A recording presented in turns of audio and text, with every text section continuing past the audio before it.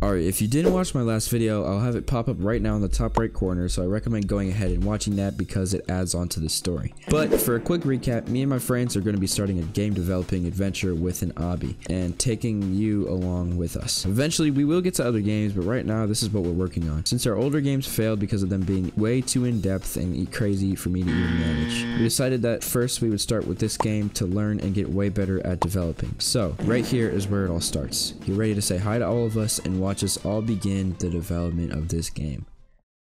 Starting off, the first time we got on, we decided to get together and start working on the game design document using Notion, where all of us can put our ideas, because we decided we wanted a basic plan for the whole game before diving in, so we took a while setting that up. Looking back, we only had like 30 minutes before all of us had to get off, so we were all goofing around a little bit and just doing silly stuff. What you want?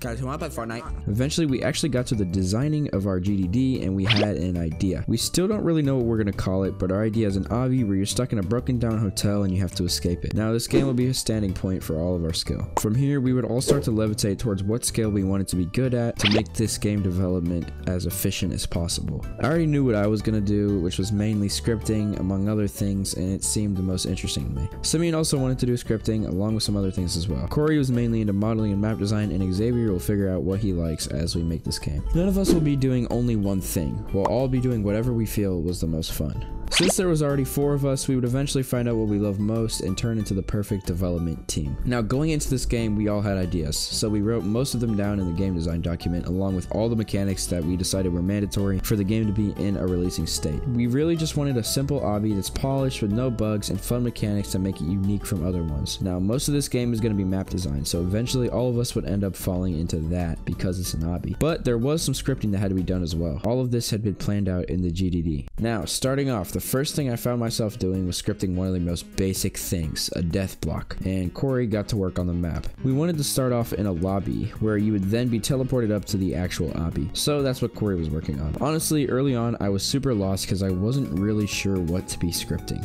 So I helped Corey out with a few things until I eventually actually got to what I was supposed to be doing. I wanted a ragdoll system in the game, for funsies and because I always loved it and it's funny. So I got to work on one of those. Now, throughout the development of this game, I never really know how to create anything from scratch. Literally everything that's been scripted was basically just bits and parts and pieces of different scripts that I put together to make them do what I want. I basically don't know anything other than how to read the script and know what it's doing, which I barely know how to do. Regardless, I got the ragdoll system to work after a few different attempts, and now when you press R, you can fall over all silly. And it does this when you die, which is pretty freaking cool. I also designed this super awesome trophy that I would eventually end up making something for. Now, at this point, Corey was still working on the map, and I wanted music. Specifically, I wanted music zones, and that's easier said than done. It took me like 2 days to get this to work. It was super difficult for no reason. The whole time I was working on this, Simeon was working on making an elevator that would teleport you up to the actual Obby. All of this I'm making seem like it's just light work, and I want you to know that it was not.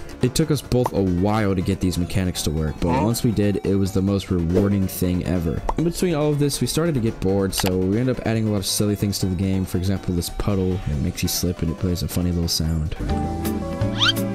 I like my puddle. Also, don't forget about the cat pictures that Simeon originally made, and then I took more of them and put them everywhere around the map. Since both me and Simeon's things were working so far, we sadly had to move on to other things. The next things we had on our list for scripting was a checkpoint system and a talking system for the NPCs. We also still had to work on the map, so that was also happening the entire time this was happening. Now, the checkpoints were super easy, so I just finished those up quick and went ahead to help the map a bit. Really, all I made was this door, but it was cool anyways. Now, I wanted to do the design for the NPCs since I also have some pretty decent animating skills, and it's just a really cool thing to me. So I ended up getting to work with our first NPC, Ralph. For almost all of our NPCs that you'll see me make, I ended up going through multiple designs for, mostly because of issues with animating that I didn't want to deal with, but it's funny, so who cares. I made a design for our first NPC and animated it. Ralph was looking pretty snazzy. At this point, the lobby was looking like it was doing pretty well, so we went ahead and started working on the next part of the Obby. Charles came in and joined our little adventure to help us do the elevator shaft, and he did a pretty good job designing it. It was basically just a stopped elevator that you'd have to go up the shaft of it and get to the next floors. We were working pretty hard on that part of the map. I find myself wasting a lot of time doing random stuff that doesn't need to be done and then giving up on it. So a lot of time was wasted on that. I noted that, and I'm gonna try to fix it for our next games. I also designed our second NPC, Rebecca, along with animating her. She was pretty cool.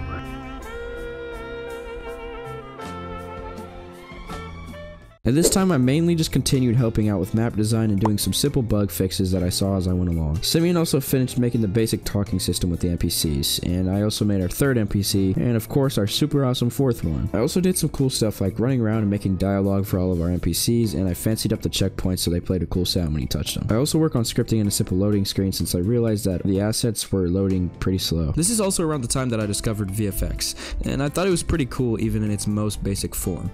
Now at this point, since it was an obby, the majority of the mechanics were already done, and all that we had left was the map design, which I have decided to save for our next video together. This game only really has 2 videos left in it, so expect to see the map design next and playtesting last. Then we'll be moving on to our next game. So if those are out, then go check them out. If not, then that's all I have for you guys in this video. If you want to see the rest, I made a playlist that should be on the screen right about now, and as always, I hope to see you in our next video, and stay safe.